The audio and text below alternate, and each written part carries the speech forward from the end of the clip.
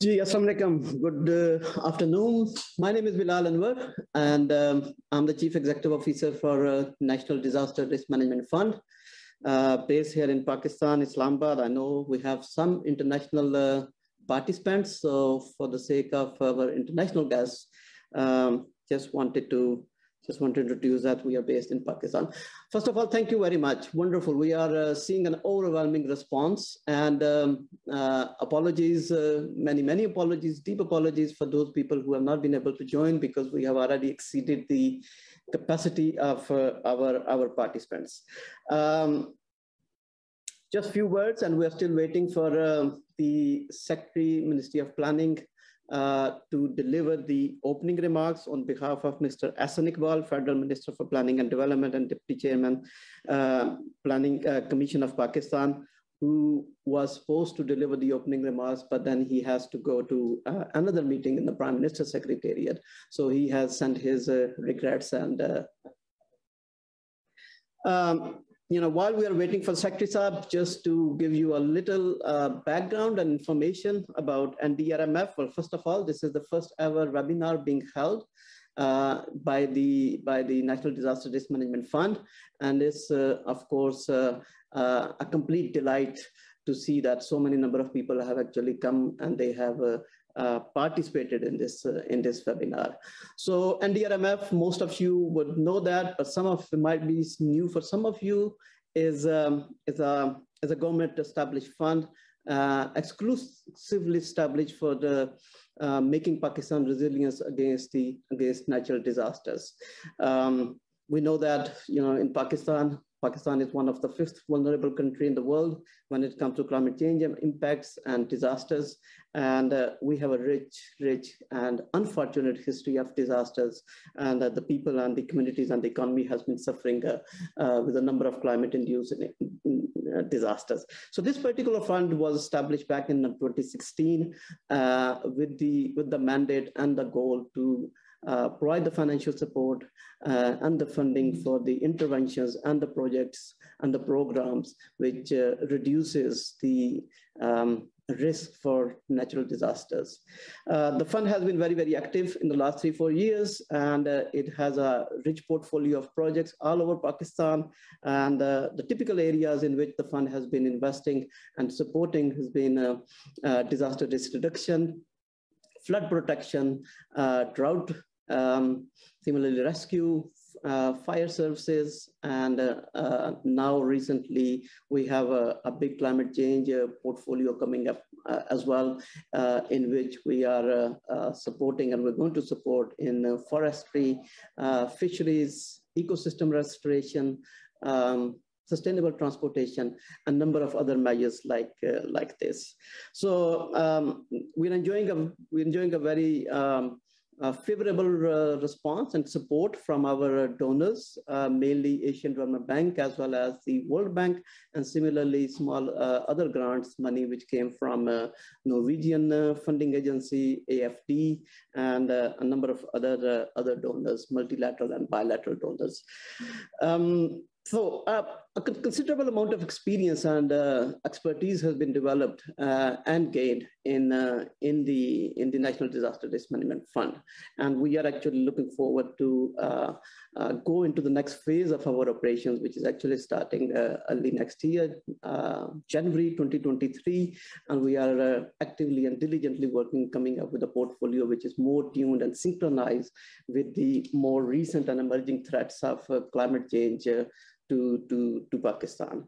Now, talking about climate change and talking about disasters, and as you know that this particular webinar has been focused and structured around the IPCC, Intergovernmental Panel on Climate Change report, very recent report which came back in February, and I think that report tells a lot in terms of what we're going to face in terms of the adverse impacts of climate change and disasters.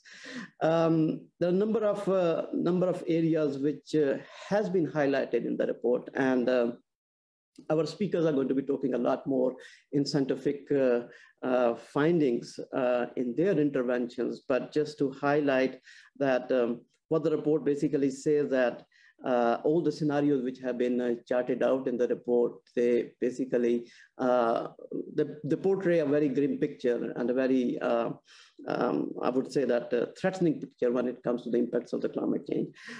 We are already passing through 1.5 degrees centigrade. That's what the increase in average temperature the world is facing through, and 1.1, sorry. And then the target for Paris Agreement, which is 1.5 degrees centigrade. So the scenarios basically shows that it's very hard to achieve that target.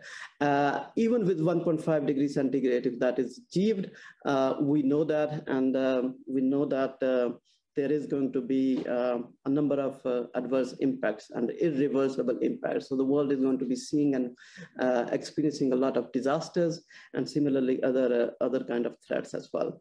So some of the key elements, key messages from this particular report include that the climate impacts are already widespread and severe than expected. We know that we are locked in even worse impact from climate change in the near term. We all are passing through it, and there are so many visible signs which are not ignorable. The risks are going to be escalating quickly in the form of higher temperatures and a number of other irreversible impacts. I think the one key element, one key message which emerges out of this report is that the window of opportunity on climate action, especially when it comes to the adaptation measures, is closing very, very fast. Some people are saying that we have actually gone past the age of adaptation, and so we live in a very gloomy kind of a situation right now, and all the forecasts and estimates are showing that it's going to become even more starker in the coming decades. When we look into Pakistan, I think the situation is even more critical and serious. Pakistan is the 5th most vulnerable country, and you might have seen the live video and the coverage of the glacier outburst flood not a few weeks ago, and the collapse of bridge in Hasnabad in Gilgit-Baltistan. And similarly, in the last 4 or 5 weeks time, we have seen we're passing through the second heat wave, and there's one heat wave in which we are passing through right now. All estimates, all forecasts are basically telling us that this is going to become even more serious and critical. So this is a scenario, this is a situation in which we are. And this series of webinars, which is 5 webinars, and this is the very first one, our goal and mandate and the mission is that to highlight some of these issues from a scientific perspective, as well as to look into the adaptation measures. So I have an excellent lineup of speakers, and thank you very much to all of you for coming together and sparing your time. I know you all are very, very busy people, and you are working on multiple tasks at the same time, but thank you very much. And we very much look forward to hear from all of you. I think Secretary Saab might be a little delayed. So what we do is we actually switch and we start off with our very first speaker. I'm very pleased, a dear friend, Mr. Fahad Saeed, who's a regional lead South Asia and Middle East climate analytics based in Germany. He is in subsidiary body section right now, which is going on in Bonn. Fahad has done he's done an excellent research work, and some of his research articles really chalk out and really highlight some of the issues which we are going to talk today. So Fahad is going to talk about increasing ambition, science update from the latest IPCC report. Fahad, thank you very much, and over to you, please. Thank you. Thank you very much, Bilal. So I'm just waiting for the permission to share my screen, and I have got the permission. Thank you very much. Let me first of all congratulate NDRMF and the CEO, Mr. Bilal Anwar, for having their first webinar on this very critical issue of very critical importance, which is science of climate change. And I haven't seen a lot of media covering this particular report. So these IPCC reports actually are considered as Bible of climate change, because they all come with consensus. Okay, let me dive into my presentation. And I've orchestrated my slides in a way that I will give you a little in-depth introduction of what IPCC is and why it is important in the global policy making of related to climate change. And then I think the next speaker would talk more in terms of its application or the messages which are relevant for Pakistan from those IPCC reports, especially the Working Group 2 report. So,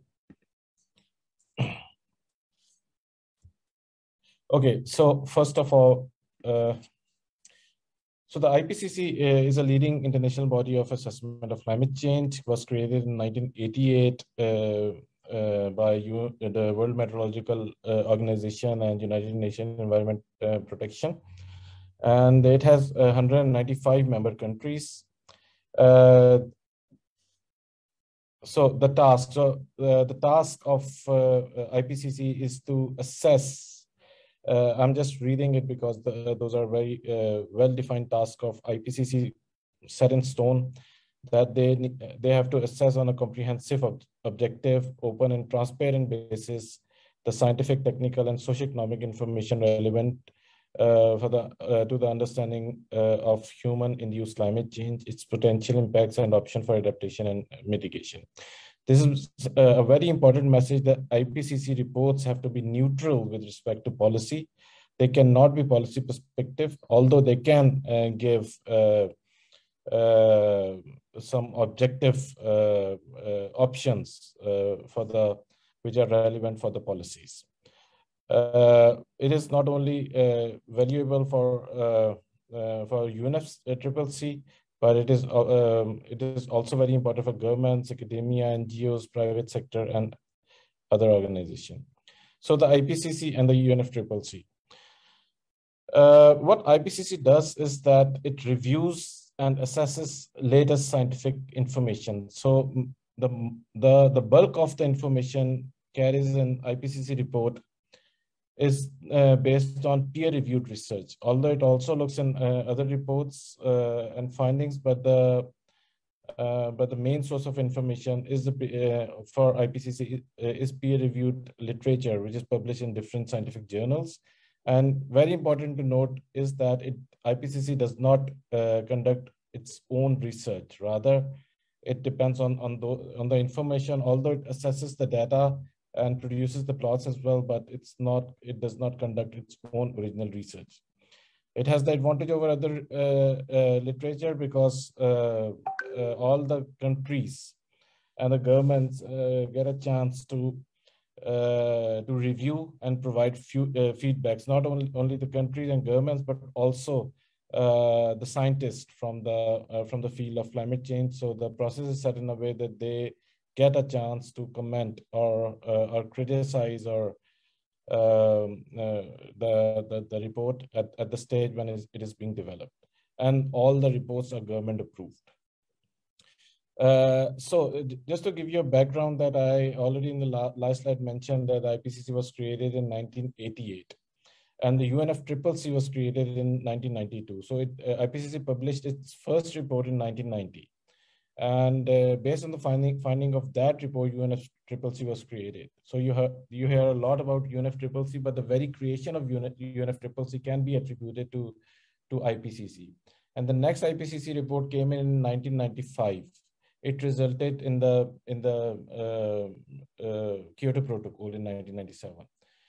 The fifth report of IPCC came out in 2013, and it resulted in the Paris Agreement, and specifically the 1.5 temperature limit in Paris Agreement is because of the IPCC report, which came out at a very appropriate time.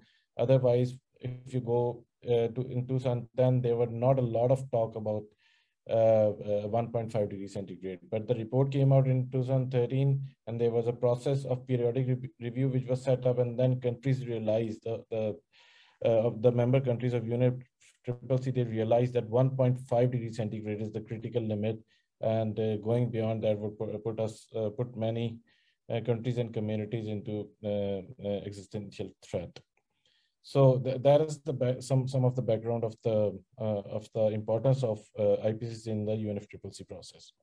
So the publication of IPCC, it comprises of three major types of report, which we call as assessment reports. So there are three volumes, separate volumes, together with the summary of policymaker, as well as the fourth one is the synthesis report of all these three volumes. The first one, working group 1 report, is called physical science spaces. Working group 2, impacts, adaptation and vulnerability, and working group 3 is mitigation report. So these are the reports from the last IPCC cycle called AR5, Assessment Report 5. So you can see three reports of the working groups as well as the synthesis report on the right of your screen. Besides the assessment report, IPCC also publishes special reports. Most of you are aware of this famous 1.5 degree centigrade special report. So for the case of special report, all the three working groups, they come together, they collaborate, and they produce consolidated message related to the specific topic. And it also has a summary for policymakers. And on top of that, it also, IPCC publishes a methodology report. For example, in the last IPCC cycle, it published practical guidelines for preparation of greenhouse gas inventories. So yeah, so 6 assessment cycle. There have been like these. There are 3 special reports: 1.5 warming report, land report, and the cryosphere, ocean and cryosphere report, as well as the refinement, 2019 refinement of the 2006 IPCC guidelines. And then there is a big process of 6 assessment reports, as Mr. Bilal Anwar has mentioned, that 3 reports of the working group, 1, 2, and 3 are already out, and synthesis report is gonna come out in September this year, and then it will complete the 6th assessment cycle of the IPCC, and then from the next year, we'll go into the 7th assessment cycle. Okay, so the process of IPCC report is a very comprehensive process. You can also say it's a quite a cumbersome, as you see on this screen. So it starts with the scoping and the outline. The panel approved the outline. I hope you can see my cursor as well. So then the nomination of authors comes in the process, where the governments and observer organization nominate experts as authors. Then there is also a bureau of IPCC which also selects the author, and for the selection of the author, there are a few measures which needs to be ensured. For example, there has to be a balanced representation of the authors from developed and developing countries, and also the gender balance needs to be ensured. And then once the authors are selected, they produce first order draft based on the literature and the outline. They produce the first order draft, and the next step, the government and experts. When I say experts, there can be any experts from the field of climate change. They get a chance to comment on the findings of the first order draft, to further beef it up or to cut it down, or if there are mistakes, they point out. And then IPCC produces the second order draft of the report. And in the next step, IPCC comes up with final draft report as well as the summary for policymakers. And then the process of government review of final draft of SPM takes place, where governments once again, this time only the governments and not the experts, they give the comments on the SPMs, summary for policymaker, and then it goes into approval. In the approval process of SPM, the parties sit together in a plenary and they go line by line through the whole summary for policymaker report. And that's why it gets an advantage over other literature, because this is a report which comes out with consensus of the whole world. And there's a publication of report. I've already talked about it. I'll just skip in the interest of time. Okay, now I come to the content. Now I come to the importance, once again, the importance of IPCC report and the Glasgow Pact. As we all know that in 2021, we have this Glasgow Pact based on the agreement, Paris agreement we had in Glasgow. And here in the Glasgow Pact, we have certain references to IPCC. So here you can see in the science of emergency in 1CP26, we have reference to Interpanel Government of Climate Change. In the adaptation section, they are already referring to Working Group 1. And now for Sharm el-Sheikh, the next COP, both the IPCC reports are out and the synthesis report will also come out. So we expect far more attention which will be paid to the findings of the IPCC report. Okay, now the messages from the IPCC report. So the IPCC report, these are the messages from the Working Group 2 report, which confirms that the 1.5 limit agreed in Paris is still within reach. So that is very important to know that some of you might hear something in the media regarding that we have already surpassed or we are committed to go beyond 1.5 degrees centigrade, but the IPCC report confirms that the limit is still within reach, but it will require deep and sustained emission reduction at the global level in not only carbon dioxide, but other CO2, other greenhouse gases like methane, nitrous dioxide, and others. And we have to achieve net zero by 2050. And every 1/10 of a degree matters. Limiting warming to 1.5 degrees centigrade would strongly reduce climate risk. For example, from the IPCC Working Group 2 report, we know that at 2 degrees centigrade global warming and above, the magnitude of the change in drought and heavy and mean precipitation increase compared to those at 1.5 degrees centigrade. For Pakistan, we, as Mr. Bilal has already said, that we are currently at 1.1 degrees centigrade as compared to the pre-industrial world. And at 1.1 degrees centigrade, we are facing devastating impacts of climate extremes. For example, the heat wave we already had in this month, and in 2015 heat wave in Karachi, I think you will all remember that it resulted in the death. So the limits of adaptation are already been surpassed at 1 degree centigrade, and you can imagine that what would happen at 1.5 degrees centigrade. And if we go beyond 1.5 degree centigrade, it means that it would even be more devastating for the country. So these are the burning embers diagram, as we call them. So I'll just take a moment to explain it to them. So IPCC has comes up with this kind of a figure where they have different impacts are divided into different categories. So we call them reason for concerns. We have 5 reasons for concerns. So only thing which you can see here, that going from 1.5 degrees centigrade to 2 degrees centigrade, you can see the risk and impacts, the severity of the risk and impact, it changes. For example, for unique and threatened system, at 1.5 degrees centigrade, you have this reddish color where it goes to, which is high risk, but at 2 degrees centigrade changes to purple, which is very high. Similarly, here you can see extreme weather events changing from red to purple, distribution of impacts changing to moderate towards high. So, I mean, you can see that curtailing the temperature to 1.5 degrees centigrade comes up with a reduction of risks and impact, which is the finding of the Working Group 2 report. So the headline messages would be that the climate resilient development will be severely limited above 1.5 degrees centigrade because the impacts are linked with the climate development.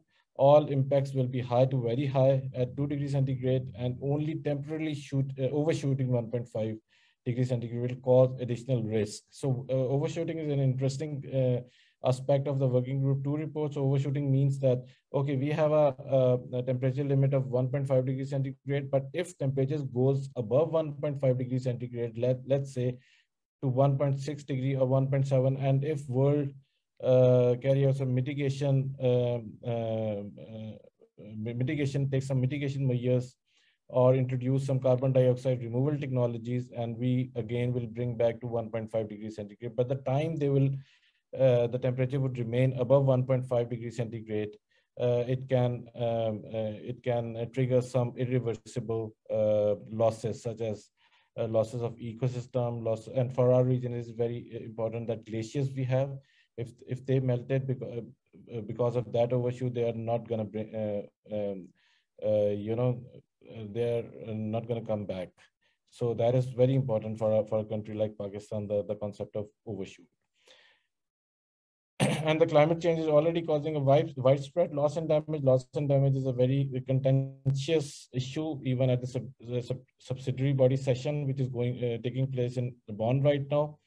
Half of the world's population is living in hotspots of high vulnerability, and adaptation has progressed a little, but the working group 2 acknowledges that there's a big gap which still exists between what is done and what is needed.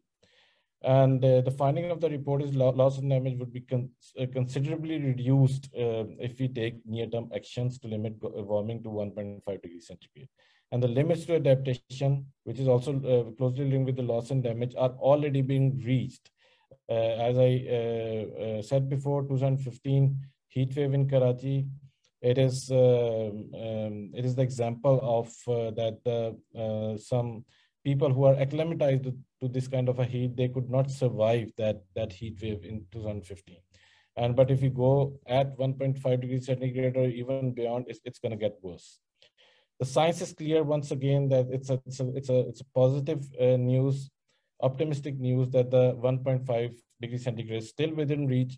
Working Group 3 report did a comprehensive assessment, and almost 100 1.5 degrees centigrade scenario are assessed, and several IMPs, which are illustrative mitigation pathways, and they figure out that the 1.5, and with different mitigation options, different pathways, and they figure out that 1.5 degrees centigrade is still within reach. But it also acknowledges that currently we are not on track. The current policies which are present in the world is taking us towards 3.2 degrees centigrade by the end of current century.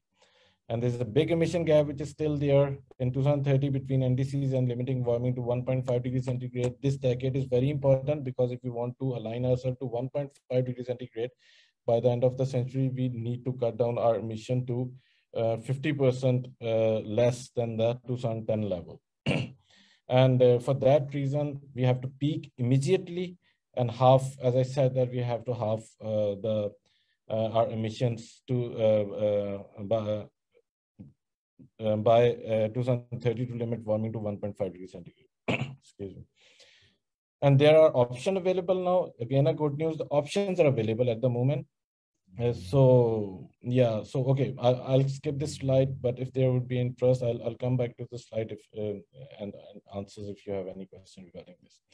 Okay, so these are the good news is these are the options, and as you can see, so in the above panel you can see the cost of the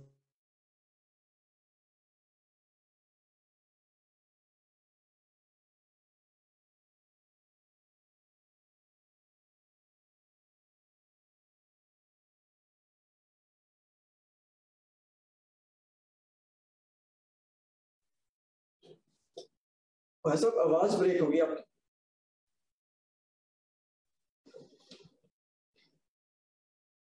Fahad, can you hear us?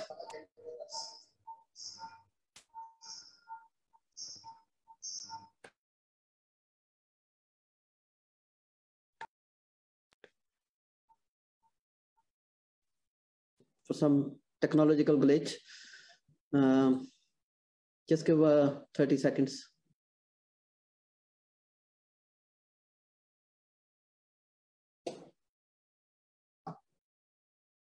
Is it still online? Yes.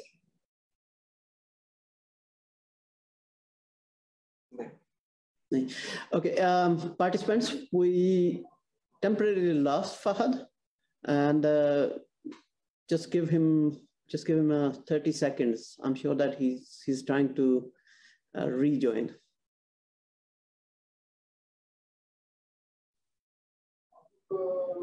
Lal Sahab, can I be heard?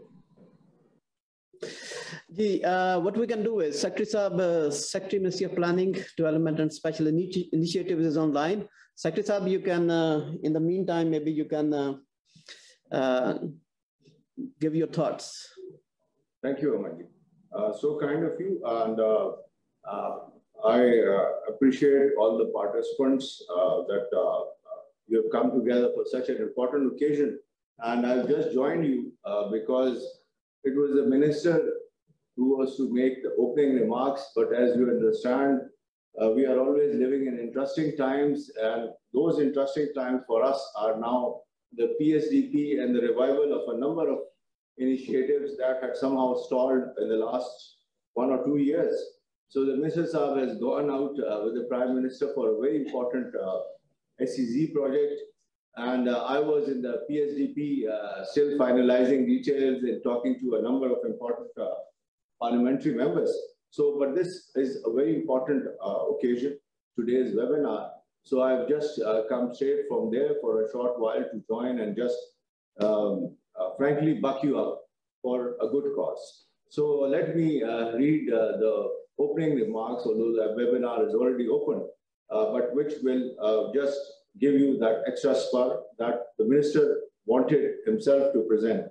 So with that brief off the record kind of remarks, but wishes also, I will present the opening remarks on behalf of the Minister for Planning to the honorable members and participants of the webinar. Dear participants, ladies and gentlemen, I would like to welcome you and thank you for participating in this very important webinar pertaining to the findings of IPCC Climate Change Report 2022, and also appreciate our team of NDRMF for the facilitation and for organizing it.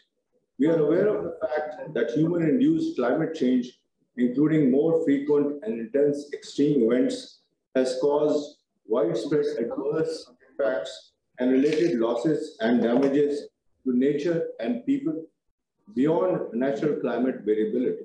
The rise in weather and climate extremes has led to some irreversible impacts as natural and human systems are pushed beyond their ability to adapt. In a way, we've been told that age for adaptation is fast passing. Similarly, the IPCC report 2022 indicates, and this is from the excerpts that were shared by our team, that global warming reaching 1.5 degrees centigrade in the near term would cause unavoidable increases in multiple climate hazards and present multiple risks to our ecosystems and the humans. The level of risk will depend on concurrent near-term trends in vulnerability, exposure, level of socioeconomic development, and adaptation. Near-term actions that limit global warming to close to 1.5 degrees centigrade would substantially reduce projected losses and damages related to climate change in human systems and ecosystems compared to higher warming levels, but cannot eliminate them at all. The findings of the report also highlighted the widespread pervasive impacts to ecosystems, people, settlements, and infrastructure that have resulted from observed increases in the frequency and intensity of climate and weather extremes, all of us, which we are seeing that, including the hot extremes on land and in the ocean, heavy precipitation in some parts of the world, drought and fire weather in other parts. Pakistan is 5th most vulnerable country in the world, and we are already paying a very high price of climatic changes and impacts. And this also we are witnessing this year, where there's a very different kind of pattern of rain and extreme hot weather, and maybe later, as predicted, we are going to receive heavy rain. So a lot of changes and impacting us. The report also indicates following climate change risks in the region, which may have serious implications for Pakistan as well. The urban infrastructure damage and impacts on human well-being and health due to flooding, especially in coastal cities and the settlements. Biodiversity loss and habitat shifts, as well as associated disruptions in dependent human systems across freshwater, land, and ocean ecosystems. more frequent extensive coral bleaching and a subsequent coral mortality induced by ocean warming and acidification, sea level rise, marine heat waves, and resource extraction. Risk to food and water security due to increased temperature extremes, and we are really witness to that. Rainfall variability, I just mentioned, and drought, which are also phenomena right before us.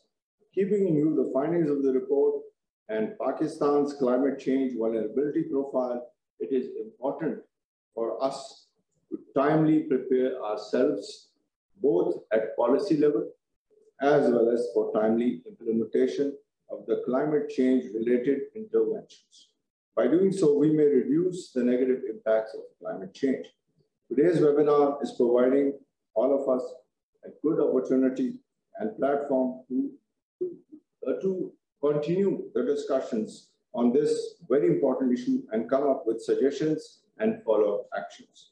I'm confident that our organization, NDRMF, being one important player, will take forward the valuable suggestions and come up with good bankable projects and interventions. I take the opportunity to commend the efforts and interventions of our team for organizing today's event, and also whatever start we have made in the last few years, but I see a much longer journey, a much more intense efforts that is required. The government also has taken very seriously the climate change vulnerability aspects and the requirement to adaptation as well as disaster risk reduction and all the various facets of climate change which is affecting us. So a number of measures are coming up. We, like I mentioned, were in the midst of the PSDP. And one important major policy shift was, and which is maybe a continuous one, but greater emphasis is this greater recourse to spending resources on water sector. So because if we are conserving water, not only we are catering for our food security, we are catering for our water security, and of course, it helps us in all the disasters that may come up on one side with drought and on the other side with extreme floods. It is helping us preserve biodiversity in those areas.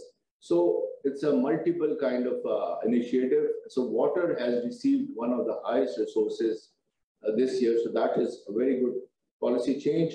Afforestation and such kind of measures that have been already there in place, and we have continued that. And of course, then there are various policy measures and investments both at the federal level and the provincial level in the ADPs and the PSDPs, where a lot of funds are coming. But funds is one aspect, awareness and taking more concrete measures and having a policy direction overall from the government, from the other stakeholders, from the civil society. That is a very key element. And I think today's webinar is a step in that direction. So again, I thank all the participants and I wish you well to have a very fruitful discussion, and we see very good results at the end of the day. Thank you very much for listening to me. Thank you very much, Secretary Saab, and thank you to Minister Saab as well. We fully understand his commitments and has not been able to join us today. And it's important to know that he underscores and underlines the importance of today's webinar. We were going through a very interesting presentation from Fahad Saeed. Due to technological issues, he dropped out, but I think we are ready to reconnect. Fahad, if you can take over the charge, and then also I may request to speed up a little bit as well. Thank you. Yes, thank you. And I apologize for not being able to continue with my presentation. As I understand, there was some glitch on my end. So I'll start. I hope that you have seen this slide when I was presenting. That was calling for climate action, that the current policies which are in place are taking us to 3.2 degrees centigrade. And to align ourselves to 1.5 degrees centigrade, we need to peak the emissions immediately and half them to cut the emissions to half by 2030 to limit warming to 1.5 degrees centigrade. And the good news is that there are options available. So when I logged off, I was on this slide where it was highlighting that renewables, different options of renewables like wind, onshore wind, photovoltaics, and solar power is dropping from 2000 to 2020 quite considerably, and the adoption of these technologies is going up. And you can see a clear trend there. For example, some numbers here, the cost of, for example, solar energy has fallen by 85%, similarly wind energy by 55%, and batteries by 85% when you compare it with the prices of 2010. And that, in order to close the emission gap, so that is the very important figure. So all the blues you can see here in this plot, it mentions that the cost of the options with the blue, shown by blue, are lower than the reference. So which means that, for example, for wind energy, 2 gigaton of CO2 by year can be reduced if we adopt wind energy, and if we eliminate the barriers for the adoption of wind energy, so it will reduce the emission by more than 2 gigaton CO2 equivalent per year, which is less than the reference energy, the cost we are paying at present, which is mainly based on fossil fuel. So the 2000 emission gap can be closed with mitigation options costing US dollar less than 100 or less per ton of CO2 equivalent. And half of this potential is made up of options costing less than $20. So half of the emissions can be reduced, which are shown here by blue and yellow, if we which is less than US $20 per year. And this is what we have to do to reach net zero, is to limit warming to 1.5 degrees centigrade. CO2 emissions need to reach net zero by 2050, and GHG emissions by 2070, in line with the Article 4 of the Paris Agreement. We need to cut out the fossil fuel, and we need to accelerate the pace to cut out the fossil fuel coal use must fall by between 67 to 82% by 2030.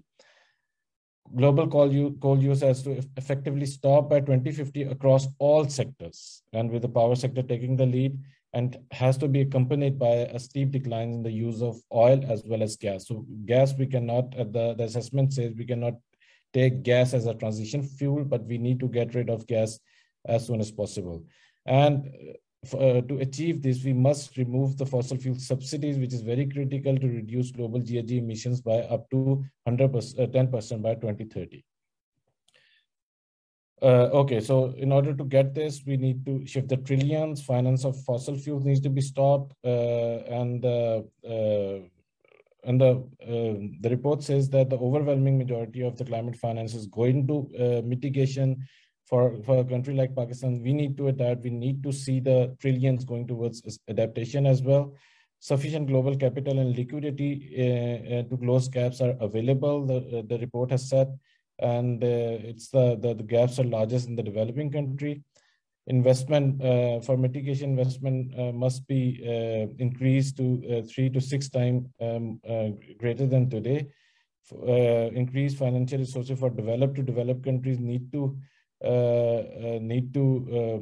align themselves, and as well as their access are very essential. So this is my last slide, and I stop here, and I apologize once again for the glitch. Many thanks, Fahad. Thank you. Thank you very much for this wonderful presentation. So what we are hearing is, in the given scenario, the way this is the way the societies are organized and the way the lifestyles are organized, we are very clearly on a path from 1.5 to 2 degrees centigrade within this century. And even in case of overshooting, we're going to result into devastating effect.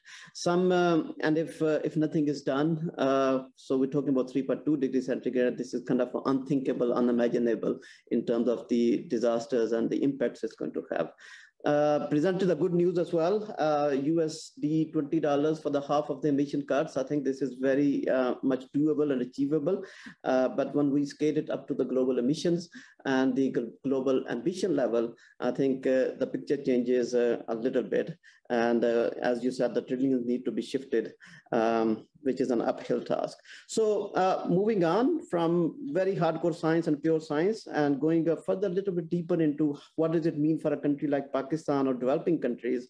So we have Mr. Shahbaz Mahmood, who's head of climatology, environment, global change impact study center, which is one of the research body under the Ministry of Climate Change here in Pakistan, who's going to be presenting IPCC findings. So glaciers are receding and permafrost is thawing. And what we see that increase in sea level for this region, for Asia, is already faster than the globe. This has already been observed, and this rising trend will continue in the future. And I should say actually, yesterday I was trying. Everyone is requested to mute themselves. So, Shahbaz sab carry on. Okay. Can you see the next?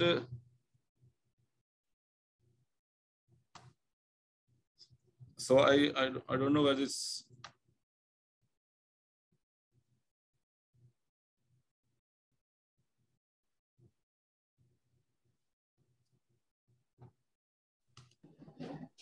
So I think no, this graph, I hope you can see the second graph now. This graph shows summary of confidence in direction of projected change in climate impact drivers in various regions of Asia.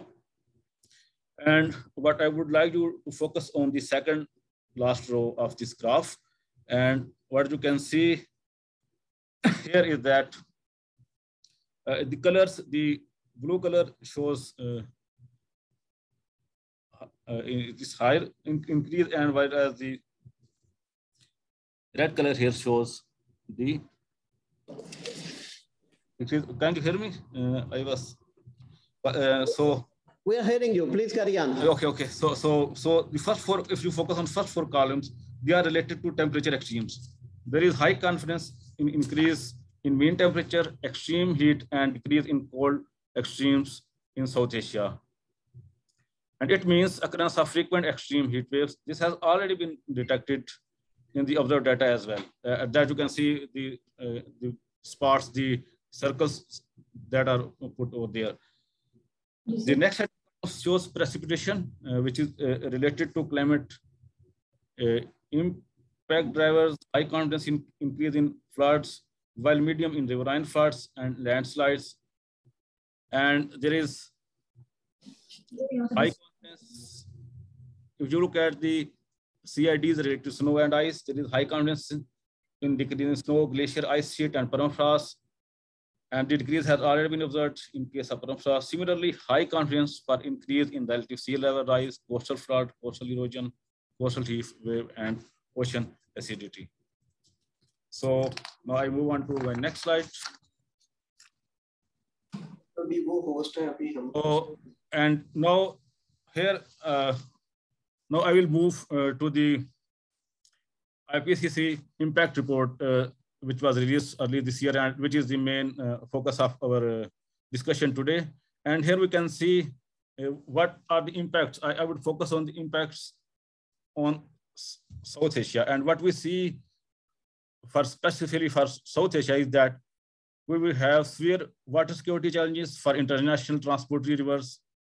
We have food security and energy security threats, increase in vector-borne, waterborne diseases, loss of biodiversity and habitat, and above all, and of course, the enhanced glacier melting and Gulf events in the HKH region. And above all, the rapid urbanization in our region that is exacerbating the climate change impacts. And we know that we are rapidly urbanizing society.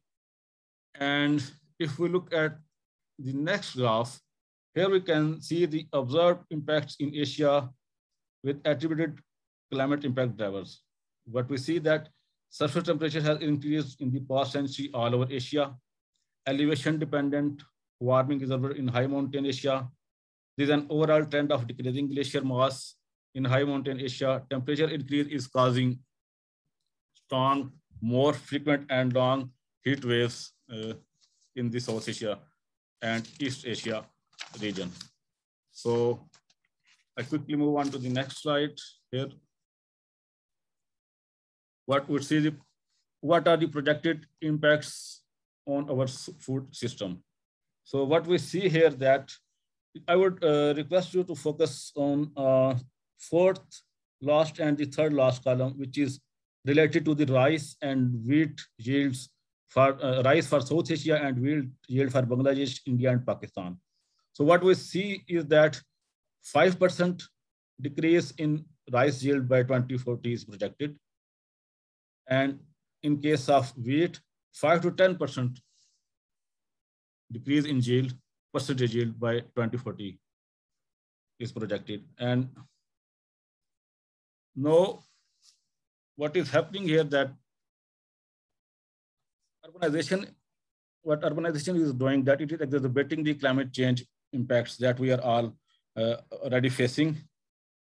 And now the figure that I'm showing you right now,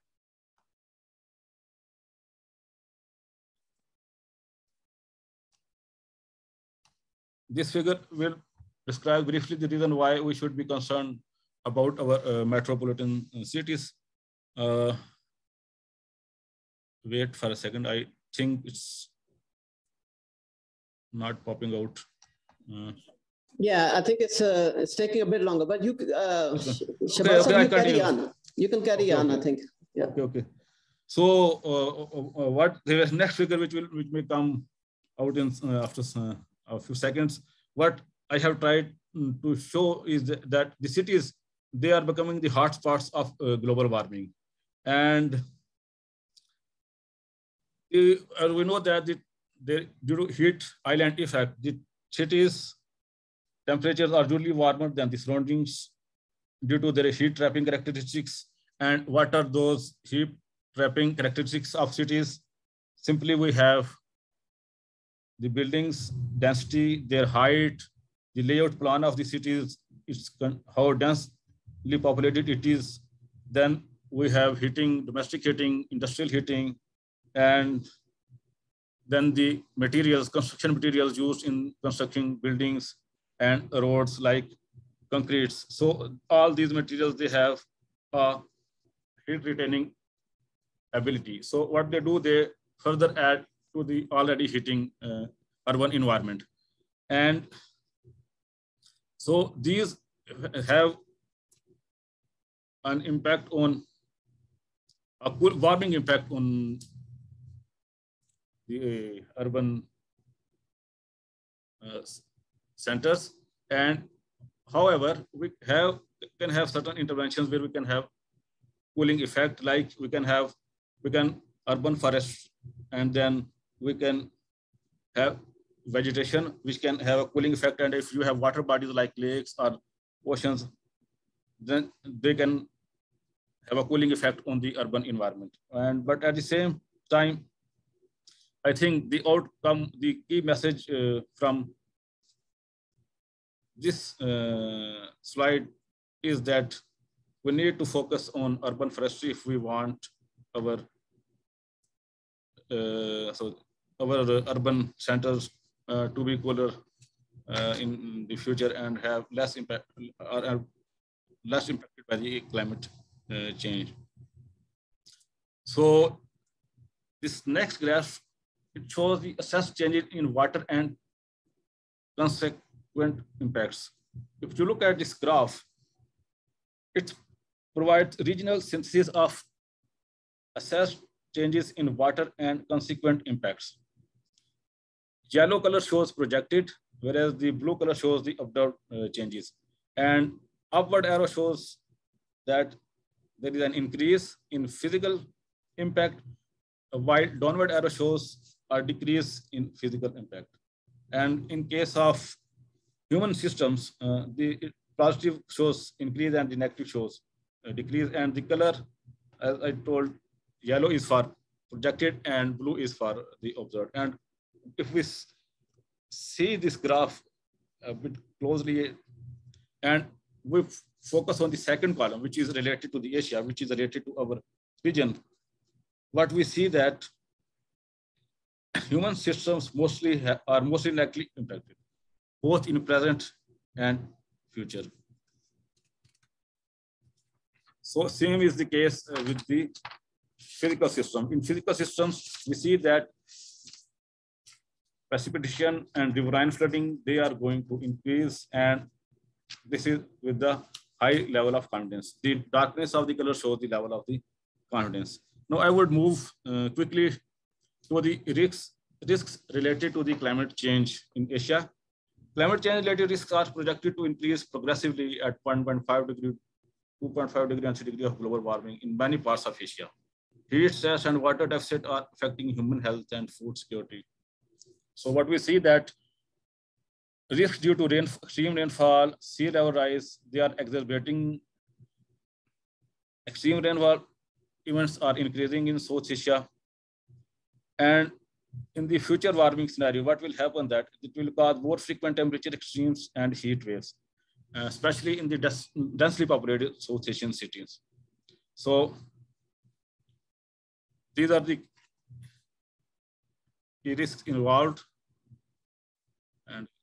And I move to the next slide. I think it would take a bit time due to some internet problem, but in the next slide, what I am trying to show is that the adaptation related strategies in Asian agriculture to enhance current and future adaptations. So what can be the possible adaptation related strategies in the agriculture sector? It includes climate enabling policies, improving adaptation planning and decision making, promoting science-based adaptation measures, adapt an integrated approach to improve adaptation, invest in critical infrastructure, address farmers' adaptation barriers. So these are the key 6 key adoption strategies that can be adopted for agriculture sector. Please accept my apology for slow movement of this slide.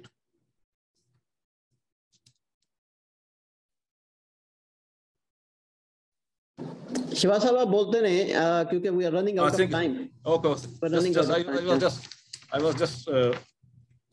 Yeah, you may try to go to the next. Okay. Yeah. So what now? I think what the graph that now you can see on your screens, what it shows that how effective urban ecosystem-based adaptations options can be. So for Asia, you will see that on top is urban parks and green spaces for human well-being. This is the top ecosystem-based option available. And then second is mangrove restoration for ecosystem benefits, and then urban agriculture for human well-being, though this is with the medium confidence. So, and the next graph, it shows the evidence on selected adaptation options in cities across Asia, how well they have worked out. Like the seawalls has been really effective for Shanghai, and then the heat action plan in Ahmedabad, India, coastal zone regulation in Mumbai. So there are examples from where we can learn and we can adopt, we can use those options and we can copy those options for our country. And so what are the constraints and limits to the adaptation? And if you look at the second column here, the evidence is available on constraints and limits to adaptation for our sector. However, in most of the cases, the evidence is of low to medium level, except for ocean and coastal ecosystem, where we have evidence level of medium to high. So in the end, I would, this is my second last slide, and I will briefly present here for barrier solutions and adaptation options for climate resilient development. There are significant barriers to climate change resilient development. However, some Asian countries offer solutions to overcome these barriers. On the first column, you see the barriers And this second column, you see the solutions, which include use of advanced technologies, improved forecasting capabilities, regional partnerships, and better risk awareness. And so similarly, we have the adaptation options available, which are climate smart agriculture, ecosystem-based DRR, and investing in blue and green infrastructure. So what are the key takeaways? This is my last slide. And what are the key takeaways from the climate impact report by IPCC? That we all know that climate impacts are already more widespread and severe than we expected. And we are logged into even a worse impact for climate change in the near term. So these risks will escalate with the rising temperatures, and often there would be irreversible impacts of climate change, inequity, conflict, and development challenges. They heighten these vulnerabilities to climate risks. So what we see is that adaptation is crucial, and feasible solutions that already exist but need more support for to reach to the vulnerable communities. So climate risk, vulnerability, and adaptation barriers, they need to be factored into decision making across all levels of governance. And thank you very much. This is all what I wanted to say. Many thanks, Shabaz Saab, बहुत शुक्रिया. And in the interest of time, we quickly move on to the next presenter, Dr. Fahim Khokhar, who's the head of Department and Institute of Environmental Science and Engineering in National University of Science and Technology. One of the very celebrated expert here in the climate change science. So Dr. Saab is going to be talking about adaptation measures to manage projected climate change impacts in reducing climate risks. Fahim, can I request politely to limit your presentation within 10 minutes? Thank you. Thank you, Bilal, for this kind introduction. And I will try my level best to be more focused. And am I audible to the audience as well? You are absolutely audible. Okay, can I share my screen?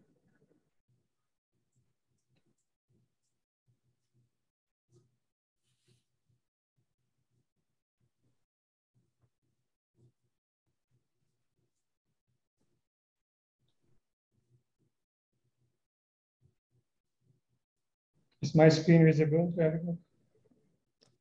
Yes, Fahim, you are live. We can see you, we can hear you. Okay, thank you. So first of all, thank you for my earlier speakers this afternoon. They make my job a bit easier, so I will skip that particular information, which is about the impact that we are experiencing in Asia. So I will primarily focus on what we have actually done, local studies, and identify the impact. I will primarily focus on then what are actually adaptation measures and how we can go with that. So we're living in the world of expansion growth, and that has toll on natural resources because it also results in exponential exploitation of natural resources, and ultimately results in emissions of various greenhouse gases and other toxic pollutants, which has further toll on the environment and the ecosystem out there. And that's why we're experiencing this global warming and climate change impact, and we are more vulnerable because of being less resilient part of the world. So you are familiar with this curve, CO2 curve. So in about 250 years, we have released in the atmosphere around 421 ppm of CO2, which nature could have taken 600 million years to trap similar amount of CO2 at its own behavior.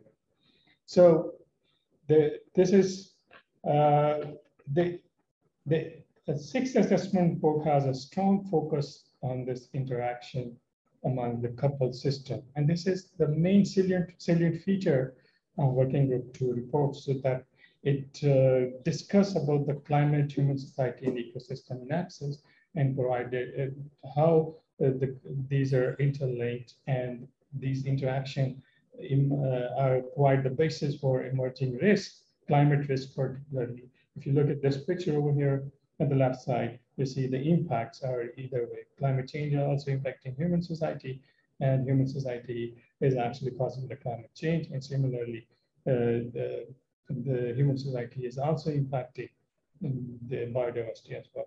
So, but at the same time, these interactions can be managed properly and can provide an opportunity for a resilient, climate resilient future.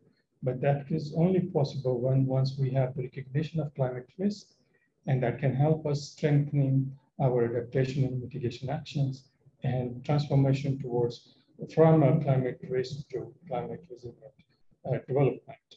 And this climate actions requires actually backing of strong governance, knowledge, capacity building, technology, and finances. So once we have this capacity building, improved capacity and technology adaptation, so we can, and sufficient finances are there, we can actually turn this climate risk development model into a climate resilient model as well, which is actually mentioned over here in this picture. You see, the human society is not can also be helping restoring the ecosystem by having proper governance and finances and action that is actually required for restoration of the ecosystem. And similarly, restored ecosystem or improved ecosystem can result in a future climate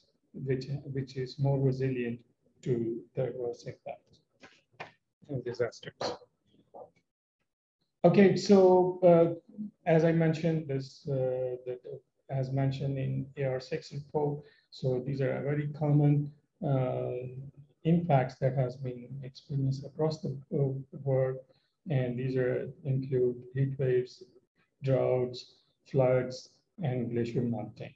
So when we talk about in different sections or spheres, so for instance, ecosystem have lost habitat for both flora and fauna, massive wildfires because of heat waves, and this is what we're experiencing right now in Pakistan. This is quite enormous over the years. And the cryosphere will have large implication, increased drought, and especially international trans-boundary rivers basins, they will experience water scarcity in many parts of Asia as well. It has severe health implications, increasing vector-borne and waterborne diseases. Change in rainfall patterns and lack of drainage system can cause bacterial and water and viral infections. Energy demand will be increased because of hot climate and increased water demands as well. And that has also implications for the food sector as well, because of increased floods and droughts together with heat stress will have an adverse impact on food availability. Another aspect is climate change has severe implications on cities and settlement, particularly the migration that will play a significant role in enhancing effects of climate change in urban settlements and in particular in the coastal cities. So let's have a look and focus on what exactly we experience in Pakistan. What you see there, this is almost 40 years of data record on temperature from Pakistan Meteorological Department, and we calculated temperature over the years.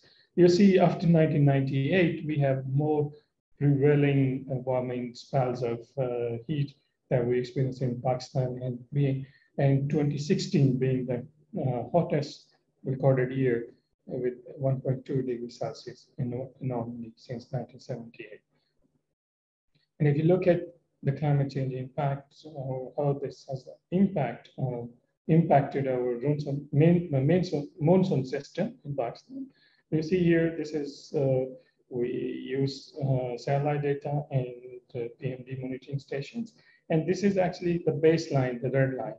And the gray line dash area is the baseline area for the rainfall incident having 2.5 millimeter per day of rain. So if you look at for the study period of 2010 to 2016, we have seen some spatial shift in monsoon range and monsoon area more towards south. And similarly, if we slightly increase the rainfall intensity, like 4 millimeter per day, so it has converged. And the very interesting point is that you see these circles with minus and plus signs. These are actually meteorological department data for the respective years. And the plus signs mean they have shows increase, and the negative signs mean they have experienced a decrease. So they are quite consistent with satellite, what the satellite have observed. The spatial observed. In the overall rainfall anomalies that we are seeing, but this is like the base year and the sequence and the following study years. So the total rainfall, and the yellow line is showing the total number of rainfall based on this 2.5 millimeter range per day. So you see overall, there is hardly any specific change in rainfall. There's quite huge internal variability. But one thing is very determined, that is actually the number of rainfalls have substantially reduced. So up to 20%, 25% actually. So that means that our range are overall total rainfall is not that much altered, but the frequency of rainfall has largely decreased. And similar for the post-monsoon season as well. So that means the intensity of rainfall has increased, the number of rain days has increased actually, and the total rainfall has also increased during the post-monsoon. So that actually tells us that there have been a spatial shift, but also temporal shift in the occurrence of monsoon as well. But still, it is a preliminary analysis. We need more extensive and more data, daily data for that, in order to speculate on concrete basis about this temporal shift in the monsoon. So what are actually the implications of these monsoon changes? We know that our agricultural system is largely formed by the monsoon system, vast irrigation system, and hydroelectric power in the lifestyles. So yeah, so they will be largely affected. So let me tell you another aspect which is actually causing an impact on agriculture hectareal yield. So this is another new aspect of scientific research, which is the air quality. So if you look at this is WHO report, which tells ranks that published back in 2018, and Pakistan was the third most polluted country in the world, and it has so over the years Pakistan's air quality has been deteriorated huge. Even nowadays we are ranked number 1 and number 2.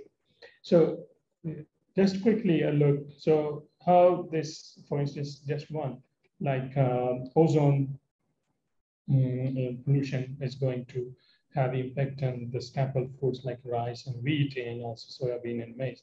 So for instance, here you see the South Asia is here, and the increased losses will be higher for all these food crops.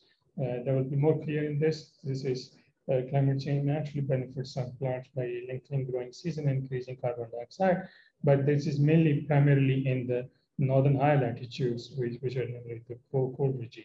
But if you look at the Pakistan over here, so we will experience severe loss, which is loss greater than, like Pakistan lies here, having loss greater than 5% for corn, wheat, rice, and potatoes. So we are experienced and sensitized about the climate change impacts.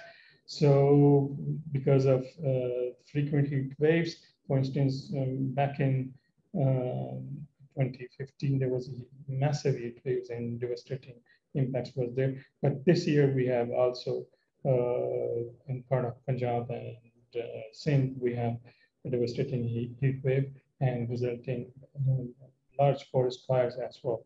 So between 1997 and 2016, Pakistan lost an average of 523 lives per year due to climate change impacts. And according to FAO, 2015 report, the country presently suffers from 41.4 million undernourished people. So the frequency of heat waves in Pakistan has increased, And the deaths or casualties caused by heat waves has increased fivefold in 1997. So according to PMD reports, mean annual temperature will increase by more than 4 degrees Celsius in northern Pakistan and by around 4 degrees for the southern plains of Pakistan by the end of 21st century. And also we have experienced vector-borne diseases were quite widespread even in the northern latitudes, especially during the 1670 dengue fever breakout in the northern highlands of Pakistan in Swat and Peshawar districts as well. So this is kind of indications that there has been a transition in some part of Pakistan in northern latitudes where the transition is from cold to the hotter region. So what are actually the barriers to effective adaptation actions? So the first one is incompetent governance, and the other one, which is actually the major problem, our topmost challenge in Pakistan, is inadequate evidence to prioritize action, because with lack of climate database, climate profile assessment, and where we put more effort, so we need to have factor in climate profile in different regions of Pakistan as well. So incompetent governance is also another challenge in Pakistan. This could be because of the lack of capacity, political benefits, and lack of adequate policies, lack of law enforcement, uneven resource distribution, and financial constraints in the country. So what are actually the solutions? So normally use of advanced technology, producing evidence for effective action, better risk awareness among the stakeholders, improve forecasting capabilities, including early warning systems, and regional partnership and learning need to improve to reduce the climate risk. For instance, what could be the options that are available, for instance, in order to reduce the climate risk for agriculture sector, we have to actually opt or shall opt to climate smart agriculture, which can be like a win-win situation for the farmers and also for the climate as well, because it saves revenue, it saves water, it saves fertilizers, and it also increases the yield as well, and it will also address the food security issue as well. So artificial intelligence is widely applied nowadays in climate smart agriculture techniques. Ecosystem-based disaster risk reduction can help to manage the disasters, and it's the sustainable management, conservation, and restoration of ecosystem to provide services that reduce disaster risk by mitigating hazard and by increasing livelihood. Resilience, for instance, last we have developed a prototype, which is semi-automated system to predict potential loss in an HKH region. So for the time being, we studied Hunza River Basin, and our system can predict susceptible loss in near real time. And one example of the change in the glacial lakes over here is presented in this picture for several lakes. So we identified almost 3,000 lakes have been identified in the northern areas of Pakistan, and in the river basins we have identified more than 300 lakes.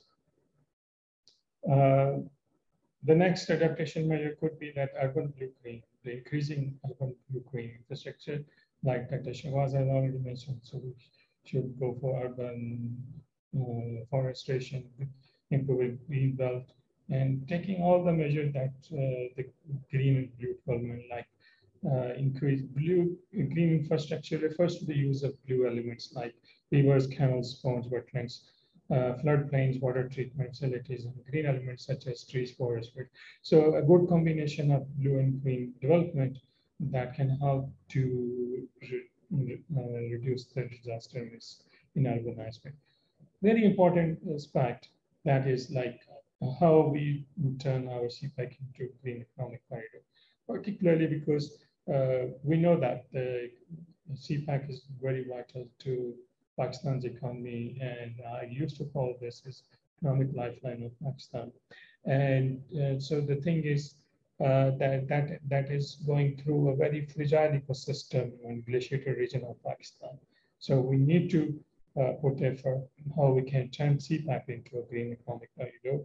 So some preliminary studies were done that we divided into various segments and some blocks where we can put some green and blue infrastructure and some emissions control like CO2 arresters, small gadget that has been developed at NAS that can be part of any vehicle entering at the international border over here in the Punjab Gulf can be equipped, and in between it can be refilled and can be submitted.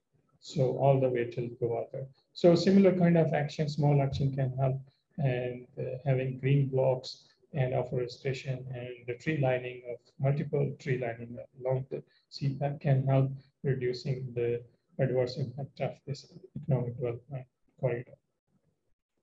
Yeah, so I have already mentioned this and the sustainable development. So there is no other way of that we have to align our development goals to the sustainable development goals.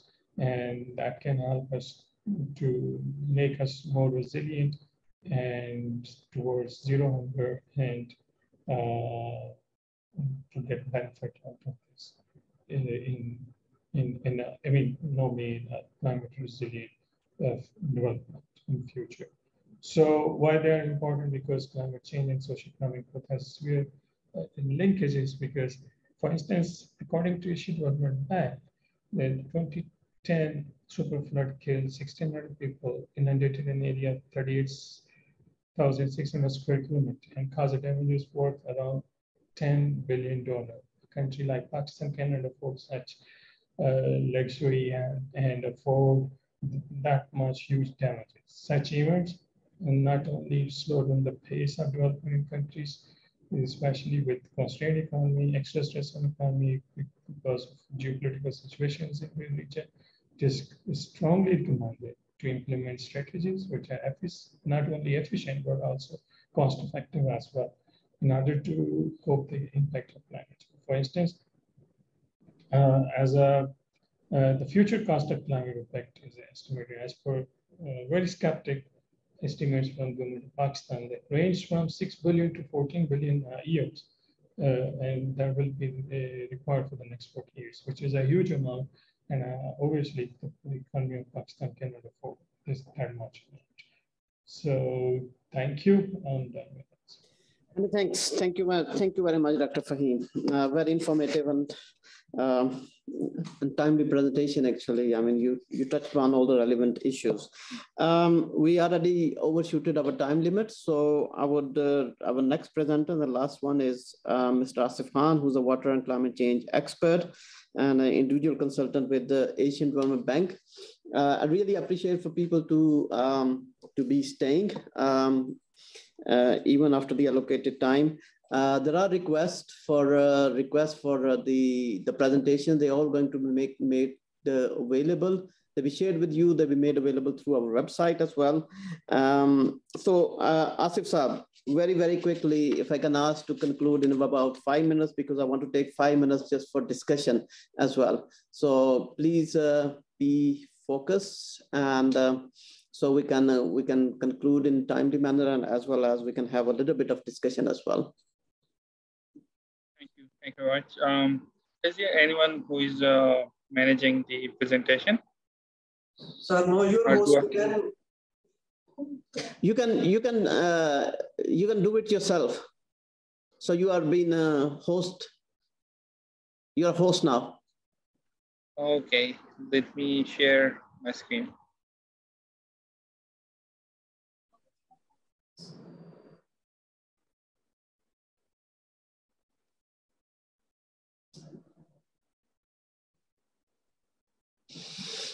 So hope this is visible to all now. This is visible, and sir, you have 5 minutes. My humble request. Yeah, sure. I'll try my best, and it's quite unfortunate to be the last participant to present. So very quickly, my background is already shared with in the first slide, and I'm going to talk about the climate change impacts on floods in Pakistan, and of course, like not only adaptation, but the current presentation is asking about the adaptation is a way forward.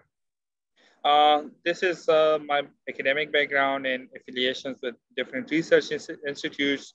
What I'll be talking about the global problems, and then Indus Basin, and then I'll straight go to the flood projections because we have already talked a lot about the IPCC findings and the adverse impacts, etc., and the way forward by all the participants. So, of course, like the global challenges, one of the main challenges is population growth. So we need more water supply, food production, energy production, flood and drought mitigation measures, urbanization, and industrial development due to increase in population and their demand. On the other hand, we are facing the climate change and global warming, where we are going to face more glacier retreat, severe floods, droughts, water scarcity, slope instability, glacier lake outburst floods, reservoir sedimentations, and forest fires, etc. So these are main challenges. Somehow these are quite critical to be studied because different impacts have different end results.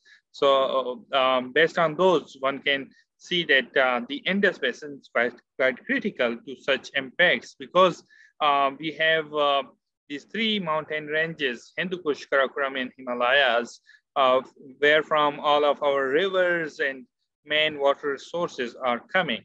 So if you look into a little bit of more detail that why this climate change is quite critical for Pakistan. So what is happening, like the Asian temperature rise is greater than the world's average. So even like the special report of IPCC, 1.5 degrees Celsius or 2 degrees Celsius, still we'll have more temperature rise. We'll have more temperature rise in Pakistan, and particularly in our northern areas. Similarly, like the expected rise in HKH region also remain quite higher than the projected one. Similarly, we have lot of glaciers in our northern area. So those are also quite critical for our water sources, for gloves, and for our floods.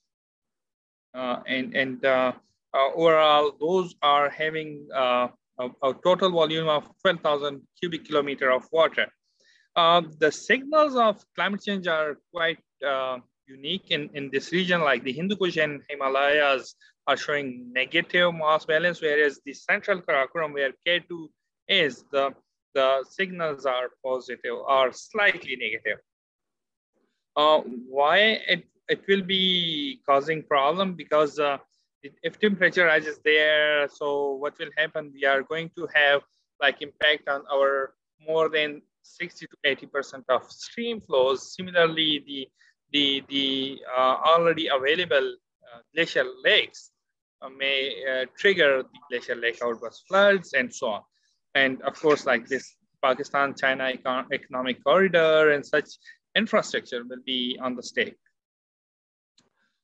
Somehow, if floods are there, then of course, like we will not be able to store the water because the storage capacity in Pakistan or Indus Basin is only 10%. Looking into the results, for example, like the extreme left corner and the right bottom corner is showing us the results of precipitation changes based on CMAP6 data for SSP 245 and SSP 585 scenarios. And one can see that most of our hilly terrain foothills of Himalayas are going to receive more precipitation during these projected periods of 2011 to 2100. Similar is the case for the extreme scenario, which is SSP 585.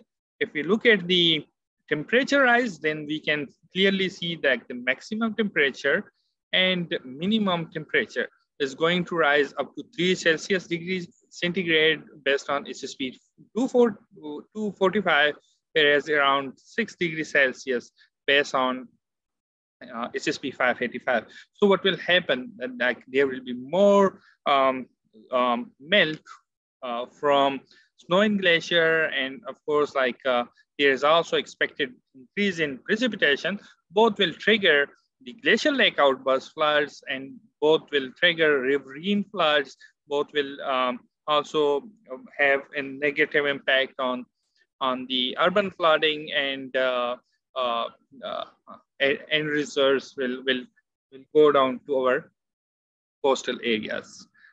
If we look at few of the modeling results for the upper Indus Basin, few of the major river basins, for example, for Jhelum, we can see that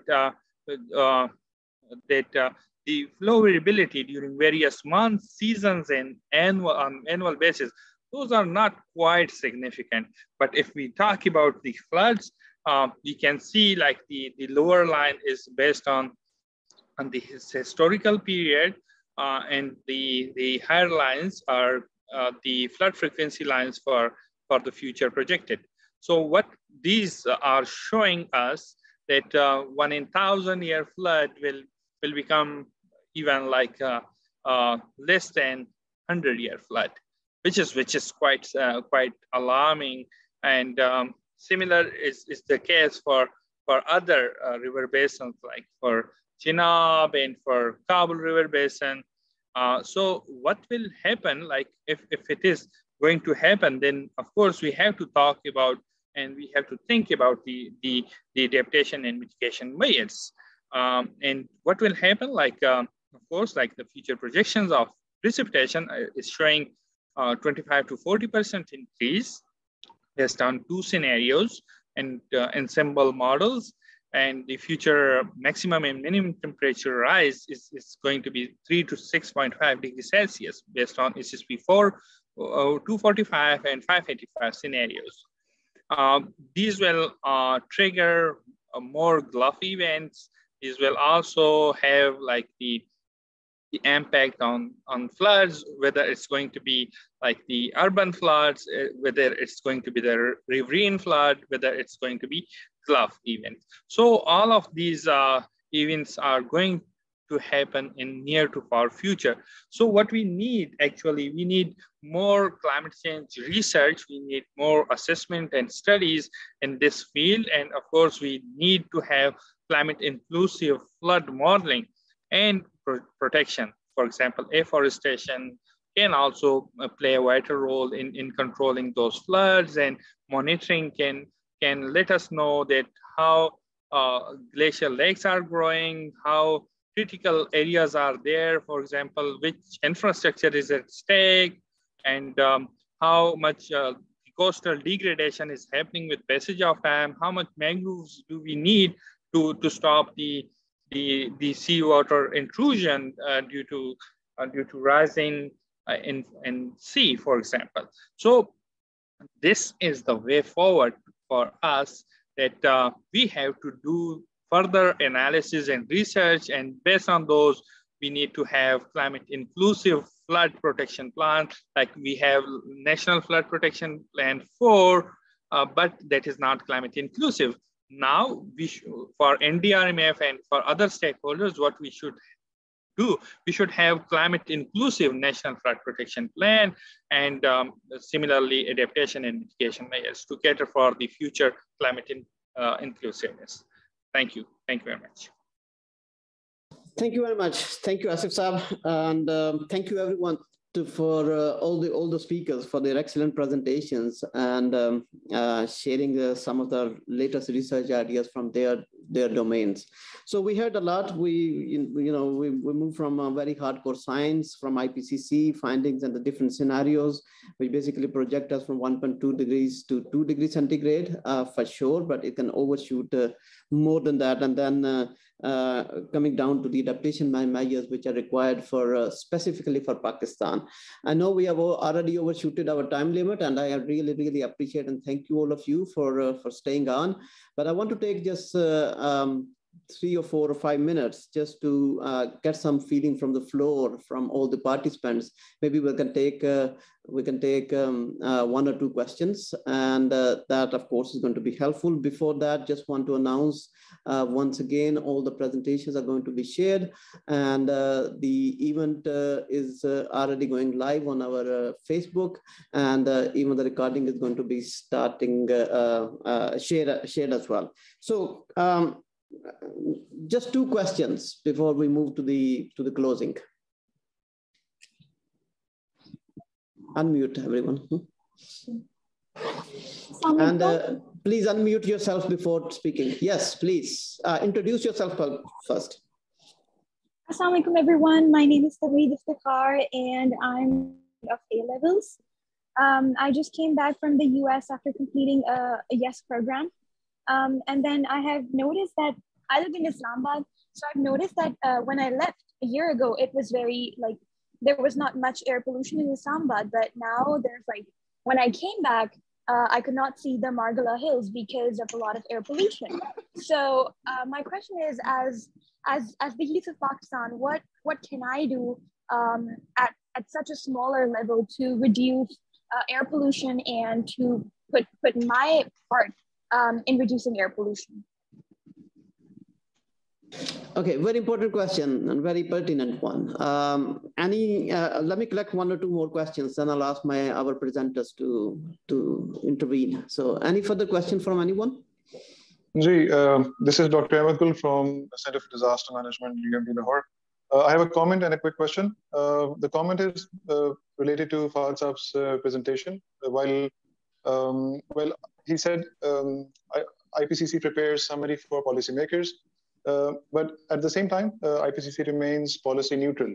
So which is to say it is policy relevant, but not policy prescriptive. It doesn't prescribe any policy. And the question is related to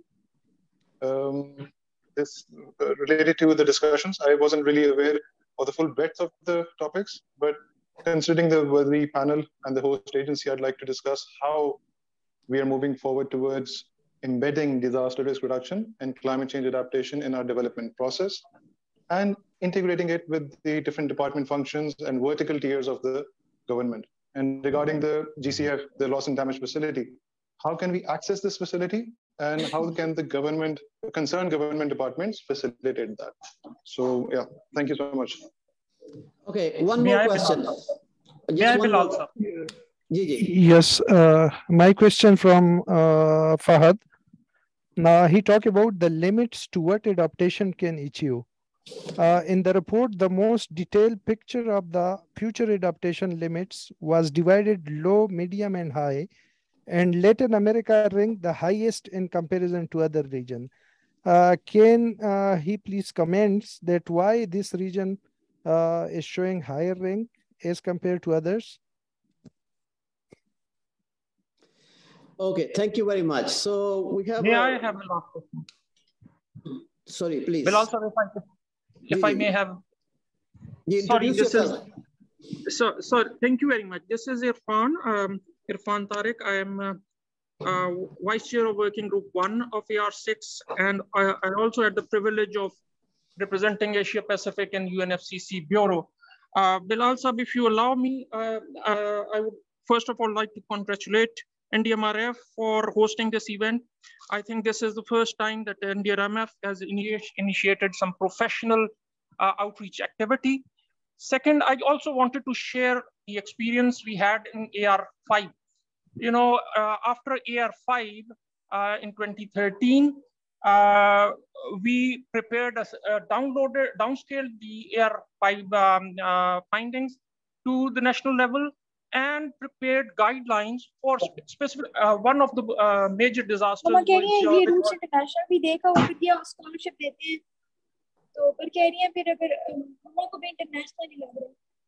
You please, who's not speaking, can you mute yourself? So for the AR5 cycle, we were able to downscale the findings of the last assessment report to the national level and develop guidelines for addressing issues like heat wave and structure them for incompatibility with each stakeholder's mandate. I think this was an extremely successful initiative. And now that we have got much more higher level of understanding of AR6, my proposal would be to develop, because Pakistan is a multi-ecosystem country, it would be extremely useful if we develop scenario-based projections for each ecological system, and taking benefit of NDRMF project, not only to projectize them, but to align them with our development strategy. I think we can climate-proof our next PSDP and the 5-year development plan in line with whatever the findings of IPCC science are. So my suggestion would be preparing scenario-based projections for each ecological system. And I think GCISC has got very relevant professionals to do that. And NDRMF to develop and link them with our development strategy. Thank you very much. Thank you very much, Irfan Saab. Your points are very well noted and taken, and we have a very good collaboration actually coming up and emerging with GCISC and a number of other partners in the country and out of the country as well. But your point is very well taken, and we're definitely going to internalize it and take this into consideration. There were 2 or 3 questions for Fahad. I don't know if Fahad is still online, and because he had to go to.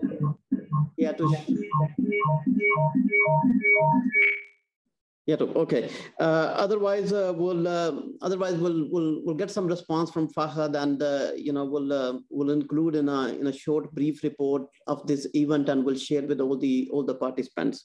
A very pertinent and very important question from our young participant. Sorry. The speaker can also comment on this question, even if the Fahad is not available. Yeah, anyone from the participants who wants to comment on the question? Can you repeat the question and I'll be able to answer? Sorry. Sorry, Asif, did you say something? I said that, can you repeat his question and I'll be able to respond accordingly. Yeah, Dr. Asif, I'm going to repeat. Dr. Shaukat here from GCIC. I'm asking the adaptation limit that can achieve. In the report, it was mentioned that there is low, medium, and high categories of different countries, and North America and Latin America was ranked at highest. So I was asking about the comparison of the region. That can you please comment that what is the process that they select this North America at ranking highest as a in the limitation of adaptation that can achieve? Like Fahad mentioned that it's 1.5 limit is the best adaptation target. Okay, thank you very much, Shaukat.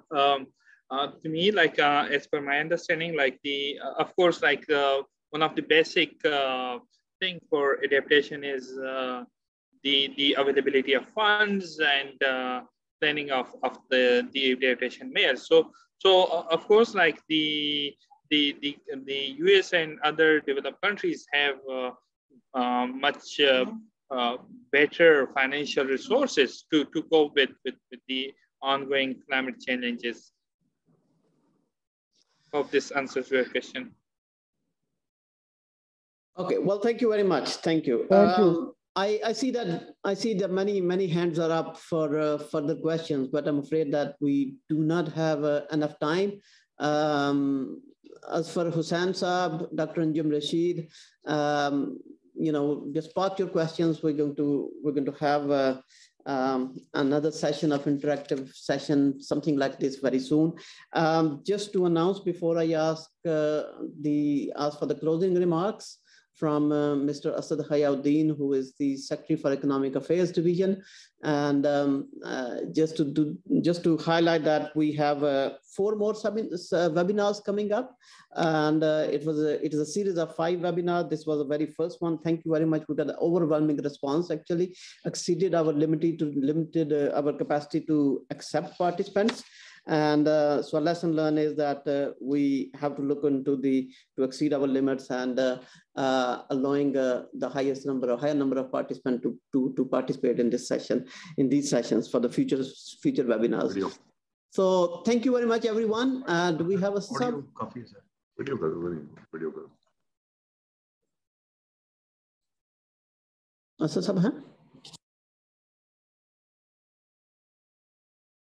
Can you hear us? Ji, Asad Sahab, kindly please your closing remarks.